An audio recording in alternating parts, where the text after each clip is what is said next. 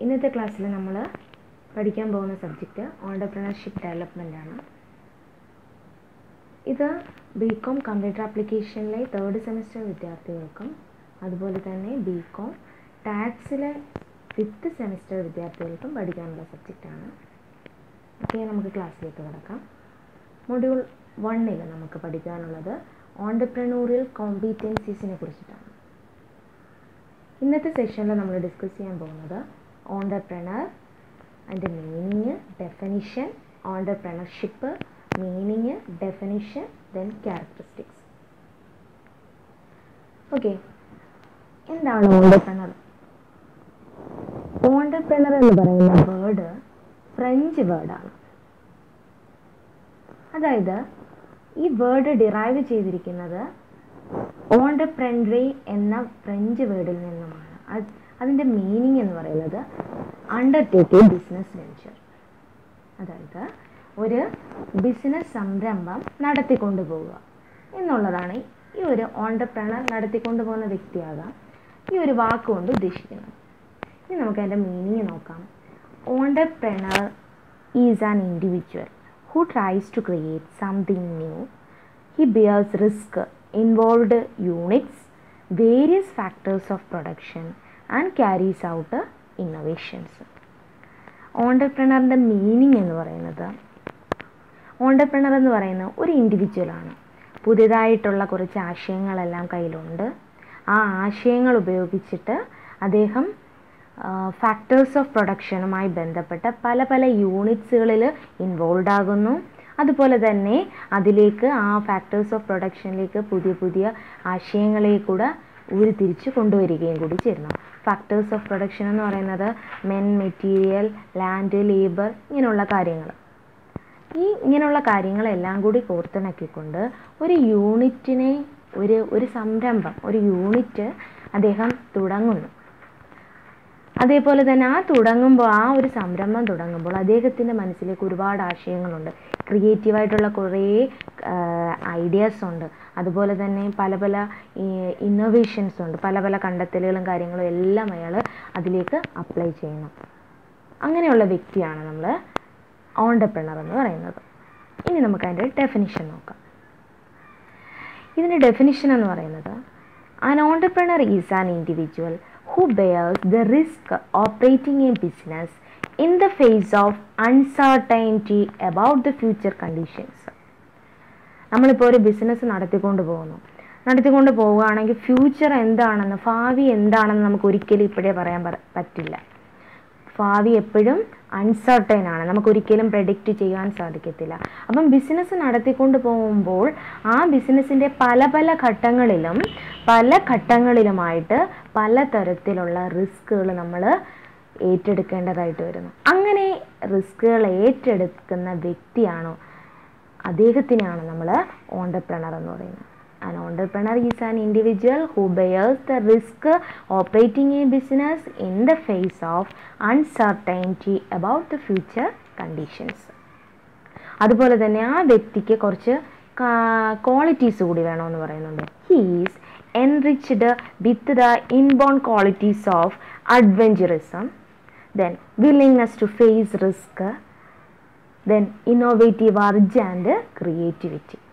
എന്ത് റിസ്ക് ഉണ്ടായാലും അതിനെ ഏറ്റെടുക്കുവാനുള്ള ഒരു തയ്യാറെടുപ്പുണ്ടായിരിക്കണം. അതുപോലെ തന്നെ ഒരു അഡ്വഞ്ചർ പേഴ്സൺ ആയിരിക്കണം.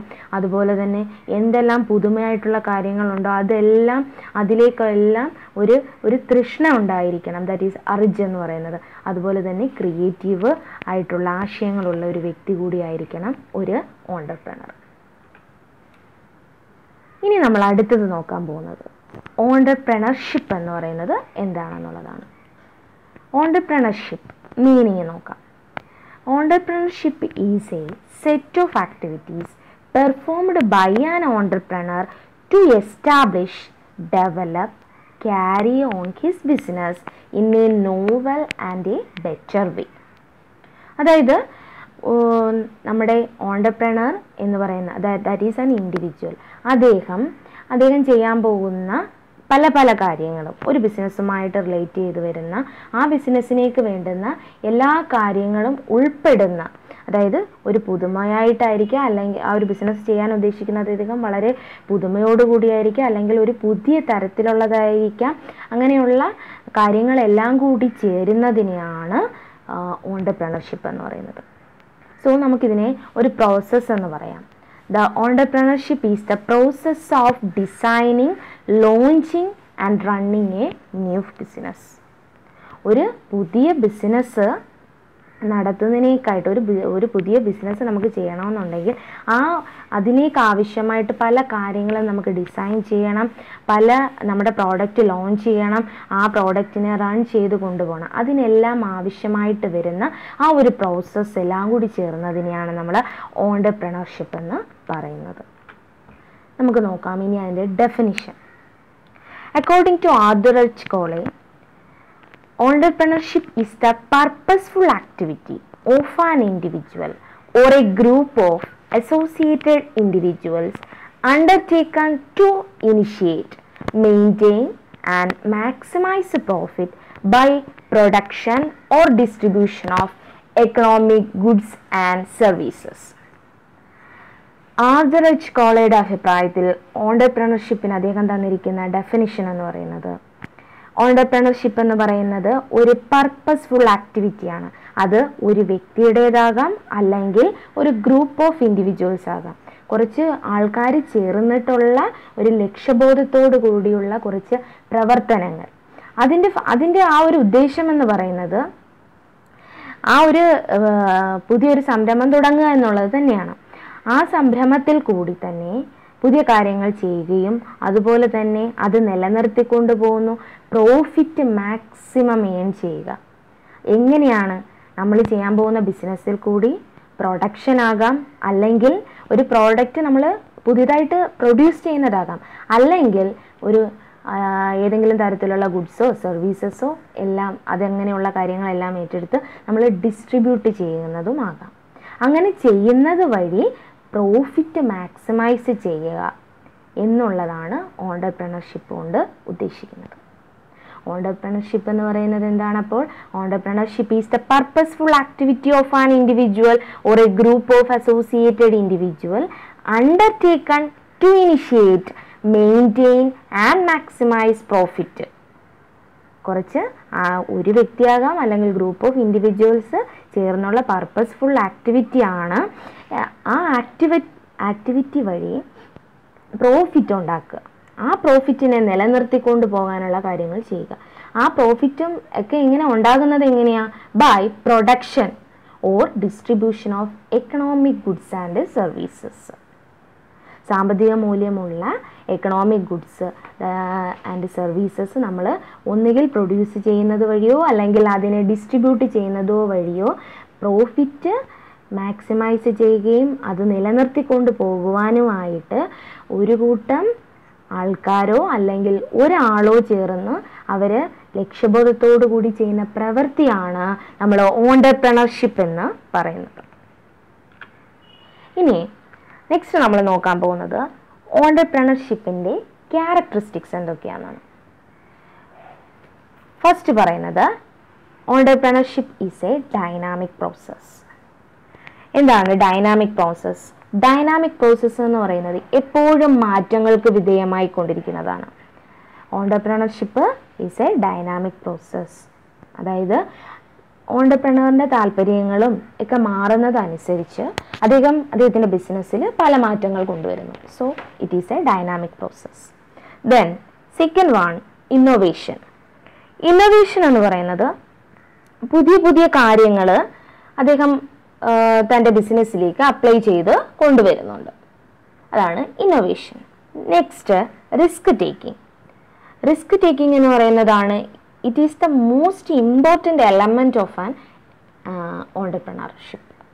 ഓൺടർപ്രണർഷിപ്പിൻ്റെ ഏറ്റവും പ്രധാനപ്പെട്ട നമുക്കൊരിക്കലും സെപ്പറേറ്റ് ചെയ്ത് കാണാൻ പറ്റാത്തൊരു ഘടകമാണ്, ഒരു സ്വഭാവമാണ് റിസ്ക് ടേക്കിംഗ് എന്ന് പറയുന്നത്.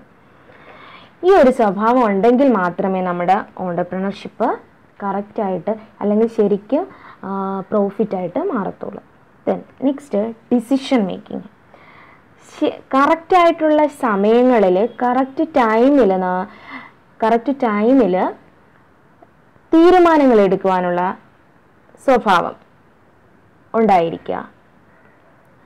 Then next one skilful management. Skilful management എന്ന് പറയുന്നത് ഈ ഒരു ഓൺട്രപ്രണർഷിപ്പ് ബിസിനസ്സിൽ പല പല തരത്തിലുള്ള ആൾക്കാർ ഉൾപ്പെടുന്നതാകാം. അപ്പം അവരെയെല്ലാം പ്രോപ്പറായിട്ടും വളരെ വൈബിളായിട്ടും എല്ലാം നമ്മൾ മാനേജ് ചെയ്യുവാൻ സാധിക്കണം.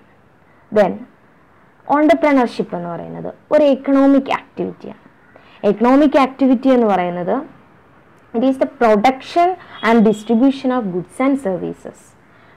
ഗുഡ്സ് ആൻഡ് സർവീസസ് നമ്മൾ ഒന്നുകിൽ പ്രൊഡ്യൂസ് ചെയ്യുന്നു, അല്ലെങ്കിൽ അത് നമ്മൾ വിതരണം നടത്തുന്നു. സോ അതുകൊണ്ട് തന്നെ ഇതൊരു എക്കണോമിക് ആക്ടിവിറ്റിയാണ്. ദെൻ ലാസ്റ്റ് വൺ ആണ് അക്സെപ്റ്റിംഗ് ചലഞ്ചസ്. അതായത് നമുക്ക് ഉണ്ടാകാൻ പോകുന്നതോ അല്ലെങ്കിൽ ഇപ്പോൾ ഉണ്ടായിരിക്കുന്നതോ ആയിട്ടുള്ള കുറവുകളോ അല്ലെങ്കിൽ എന്തെങ്കിലും അങ്ങനെ ഉണ്ടെന്നുണ്ടെങ്കിൽ അതിനെയെല്ലാം നമ്മൾ അവസരങ്ങളായിട്ട് മാറ്റിയെടുക്കുവാനുള്ള ഒരു സ്വഭാവം ഉണ്ടാകുക. അതാണ് അക്സെപ്റ്റിംഗ് ചലഞ്ചസ്. അല്ലെങ്കിൽ അവസരങ്ങളെ കഴിയുന്നതും, അല്ലെങ്കിൽ നമുക്ക് ഇങ്ങനെ പറയാം, നമുക്കിപ്പോൾ ഉണ്ടായിരിക്കുന്ന